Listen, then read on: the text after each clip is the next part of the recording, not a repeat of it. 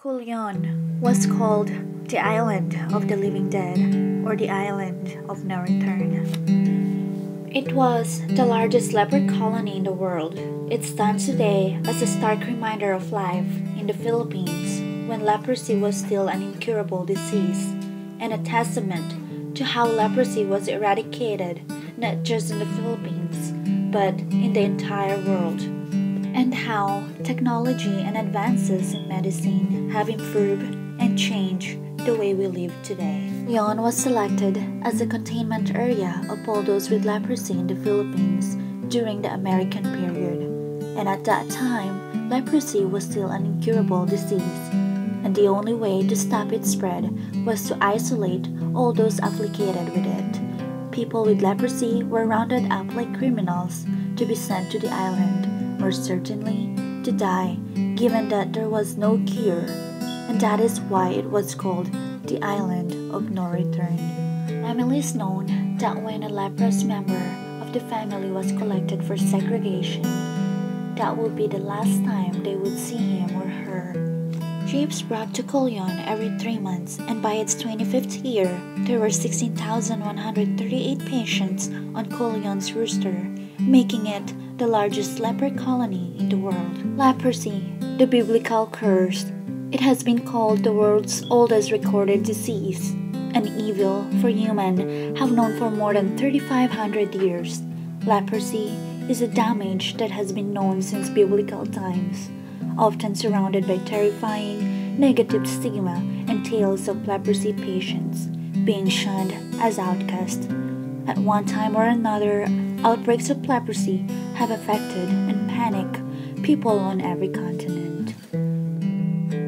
However, leprosy is actually not highly contagious. You can catch it only if you come into close and repeated contact with nose and mouth droplets from someone who has leprosy. Children are more likely to get leprosy than adults. Leprosy is caused by a slow-growing bacteria called Mycobacterium leprae.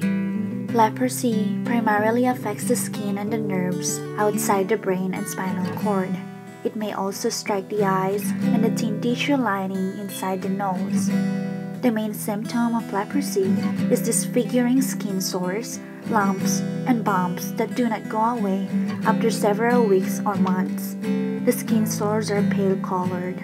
Nerve damage can lead to loss of feeling in the arms and legs and muscle weakness. It takes a very long time for symptoms to appear after coming into contact with the leprosy-causing bacteria. Some people do not develop symptoms until 20 or more years later. Leprosy is characterized according to the numbers and types of skin sores you have. Tuberculoid, which is a mild and less contagious form of leprosy. People with this type have only one or a few patches of flat and pale-colored skin. The affected area may feel numb because of nerve damage underneath. Lepromatous, more severe form of disease. It involves widespread skin bumps and rashes, numbing and muscle weakness.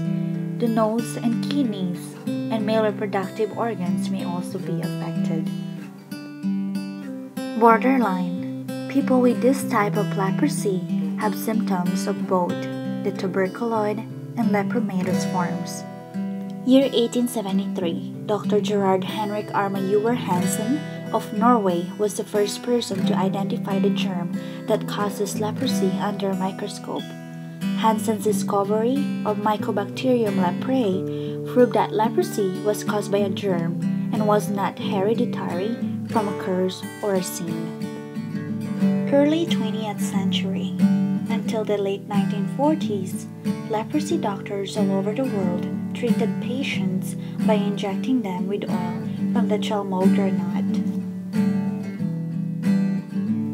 Year 1921, U.S. Public Health Service established the Hansen's Disease Center in Carville, Louisiana, which became known as Carville. It became a center of research and testing to find a cure for leprosy and a live-in treatment center for leprosy patients. Year 1941, Promin or sulfone drug was introduced. It was successfully treated leprosy, but unfortunately, treatment with bromine required many painful injections. Year 1950s, Dapsone pills pioneered by Dr. Cochrane at Carville became treatment of choice for leprosy.